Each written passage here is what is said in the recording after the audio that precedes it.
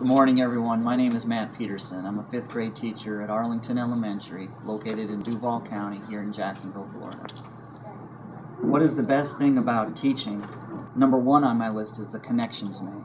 I've been teaching now for 9 years at the same location, and I absolutely love my job. It's a second career for me, with the military being my first.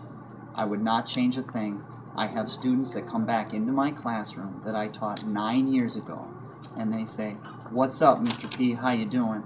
And they just start pouring out what they did last night for fun, what activities they're involved with, what skills or what subjects in school that they really like.